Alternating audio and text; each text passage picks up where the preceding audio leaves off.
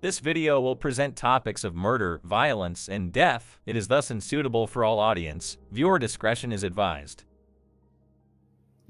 Saint Achilles, also known as Achilles of Larissa, not to be confused with the Greek mythological character, is a Christian saint venerated in both Eastern Orthodox Church and the Roman Catholic Church. While historical details about his life are somewhat limited, especially considering the early period in which he lived, there are accounts and traditions that provide insights into his life and veneration.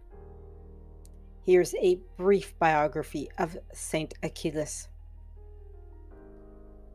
Saint Achilles is believed to have been born in the city of Larissa, located in Sicily, Greece, during the late Roman period, likely the 3rd century AD.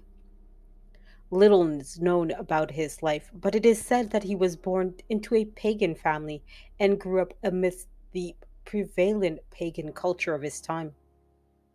According to tradition, Achilles was drawn to Christianity through the preaching and witnesses of early Christian missionaries, or through his personal encounters with Christians. Inspired by their teachings and the example of their lives, he eventually converted to Christianity, embracing the faith wholeheartedly. After his conversion, Achilles dedicated himself to the service of Christ and to spread the gospel. He is said to have been ordained as a bishop, likely in Larissa or nearby Christian communities, and he is took on the responsibility of shepherding local Christian flocks. As bishop, Achilles would have been involved in various aspects of pastoral care, including preaching, teaching, administering the sacraments, and providing spiritual guidance to the faithful. His leadership would have been particularly important during a time of persecution and upheaval for the early Christian community.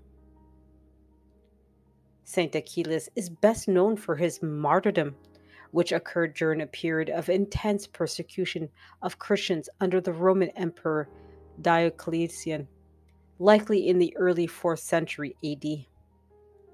Details of his martyrdom vary in different accounts, but it is generally believed that Achilles faced persecution for his Christian faith and refused to renounce Christ. Tradition holds that Achilles endured various forms of torture and suffering for his refusal to offer sacrifices to the Roman gods or to renounce his Christian belief. Eventually, he was executed, possibly by beheading or another method of execution common during that time. After his martyrdom, Saint Achilles was venerated as a martyr and saint by the local Christian community in Larissa and eventually beyond. His tomb became a site of pilgrimage, and his memory was honored through prayers, liturgies, and the veneration of his relics. Excuse me. Over time, Saint Achilles' reputation for holiness and his intercessory power grew, and he became regarded as a powerful advocate for those in need. Numerous miracles were attributed to his intercessory powers, including healings, deliverance from danger, and conversions of non believers. Achilles' feast day is celebrated on May 15th in the Eastern Orthodox Church and on May 12th in the Roman Catholic Church. He is often depicted in iconography as a bishop holding a palm branch, symbolizing his martyrdom, and surrounded by other Christian martyrs and saints. While historical documentation about Saint Achilles may be limited, his memory continues to be honored, and his example of faith and courage inspires Christianity to this day. He remains a beloved saint in the Christian tradition and revered for his steadfastness in the face of persecution and his devotion to Christ. Saint Achilles, also known as Achilles of Larissa, is a venerated Christian saint in both the Eastern Orthodox Church and the Roman Catholic Church. While his iconography may not be as prevalent or detailed as some more widely recognized saints, there are still several traditional elements associated with his depiction in religious art. Here's a brief list of St. Achilles' iconography. St. Achilles is often depicted as a martyr, reflecting his status as one who suffered persecution and death for his Christian faith. This may be symbolized by the presence of instruments of torture or execution, such as a sword, axe, or other weapons, indicating the manner of his passing. St. Achilles is sometimes depicted wearing the attire of a bishop, signifying his role as the bishop in the early Christian church. This typically includes a bishop's stole, a morphorion, draped over his shoulders, and a bishop's mitre on his head. As with many Christian martyrs, St. Achilles is often shown holding a palm branch, which symbolizes victory over death and martyrdom. The palm branch is a traditional Christian symbol associated with martyrdom and triumph of faith. Since Saint Achilles is also known as Achilles of Larissa, his iconography may include elements associated with the city of Larissa, such as its architectural features or symbols representing the region. Saint Achilles may also be depicted holding a scroll or book, symbolizing his role as a teacher and preacher of the Christian faith. This reflects also his status as a bishop and his commitment to spreading the gospel. In some depictions, Saint Achilles may be shown in scenes of invocation or intercession, where he is depicted alongside other saints or figures praying or beseeching divine intervention on behalf of believers. While less common, Saint Achilles may also be associated with the attributes of healing, given his reputation for performing miracles and interceding on behalf of the sick and afflicted. In Eastern Orthodox icons, Saint Achilles may be depicted in a more traditional style, often with a halo surrounding his head and with inscriptions, or symbols indicating his status as a saint or martyr. It's important to note that specific iconography of Saint Achilles may vary depending on the artistic tradition, cultural context, and regional variations within Christian art. Saint Achilles is attributed with numerous miracles, though specific examples may vary dependent on the sources. Here's a brief description of some accounts of miracles associated with Saint Achilles. Saint Achilles is believed to have performed numerous healing miracles both during his lifetime and posthumously. These miracles often involve the restoration of health to the sick and afflicted. Specific examples include healing the blind. According to some accounts, Saint Achilles restored sight to the blind through his prayers or by laying hands on them. Saint Achilles is also said to have cured individuals suffering from various illnesses and ailments, ranging from fevers to the more serious ailments. Like many other early Christian saints, Saint Achilles is also believed to have possessed the power to cast out demons and liberate individuals from demonic possessions. Saint Achilles is also credited with protecting people from harm and danger, often through his intercessory powers or miraculous interventions.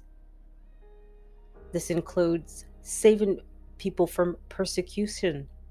St. Achilles may have intervened to protect Christians from persecution or violence, shielding them from harm during times of religious oppression.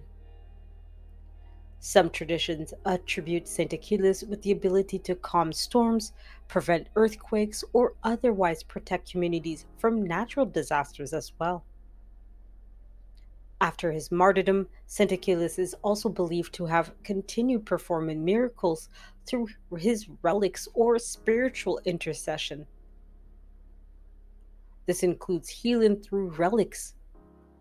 Miraculous healings are said to have occurred through the veneration of St. Achilles relics, which with individuals experience physical or spiritual healing by coming into contact with his remains. There are also accounts of St. Achilles appearing to individuals in dreams or visions, offering guidance, comfort, or miraculous assistance. St. Achilles is also associated with the conversion of non believers through the demonstration of his miraculous powers and the witness of his faith. This includes converting skeptics. St. Achilles is said to have converted skeptics and opponents of Christianity by demonstrating the reality of divine power through his miracles.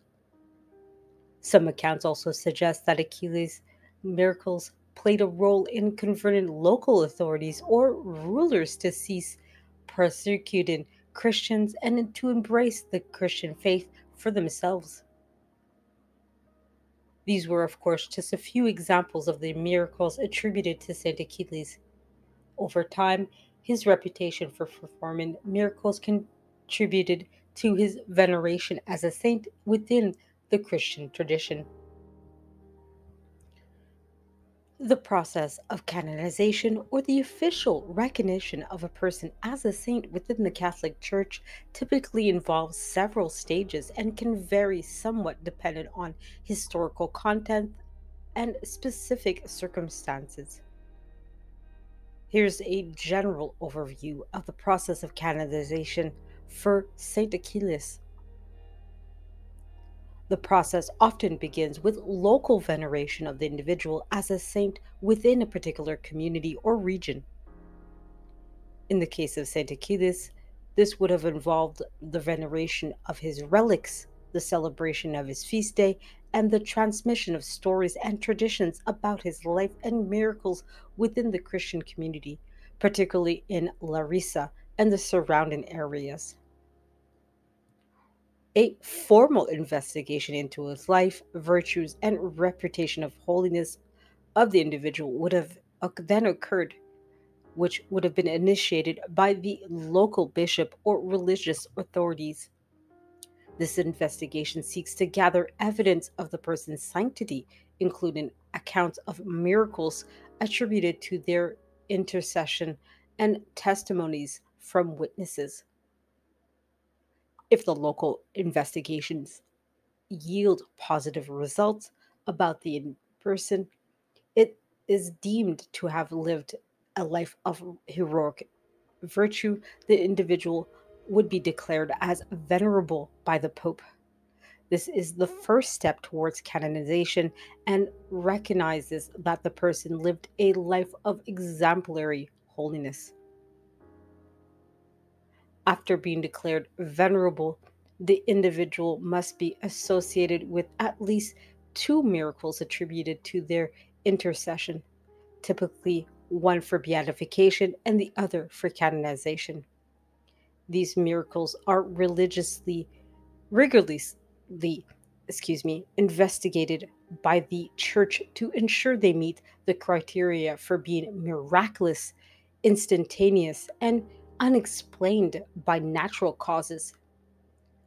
One of the necessary miracles, once the necessary miracles have been verified, the individual may be beatified in a public ceremony presided over a high ranking church official, such as a cardinal or the Pope. Beatification confirms the title of blessed upon the individual and allows for limited veneration, typically within the local church or religious order. Finally, and if there is an additional miracle that are attributed to the individual's intercession after beatification and their sanctity is further confirmed, the Pope would then proceed with canonization. Canonization involves a formal declaration by the Pope that the individual is a saint and worthy of universal veneration within the Catholic Church. In the case of Saint Achilles, as with many early Christian saints, the process of canonization would have been less formalized compared to later centuries. Local veneration, the transmission of stories and traditions, and the recognition of his holiness by Christian communities would have played a significant role in his eventual canonization. Additionally, the specific details of St. Achilles' canonization process may vary depending on traditions and practices of the Eastern Orthodox Church, which also venerates him as a saint. Information about the relics associated with St. Achilles is somewhat limited, as it is often the case with early Christian saints. However, relics traditionally play a significant role in the veneration of saints within the Christian tradition, and there are some accounts and traditions regarding the relics of St. Achilles. Relics associated with St. Achilles may include his bodily remains, such as his bones or other bodily relics, as well as objects or artifacts believed to be associated with him, such as clothing or personal items. Given that St. Achilles is believed to have been from Larissa, Greece, it is possible that some of his relics are located in or near the city.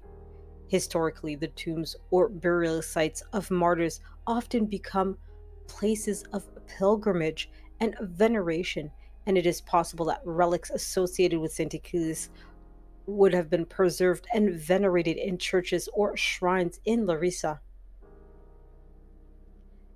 Other relics of saints were often preserved and venerated in monasteries, churches, and other religious institutions. Some of the relics associated with St. Achilles would have been found in such locations, particularly in regions where his veneration is strong.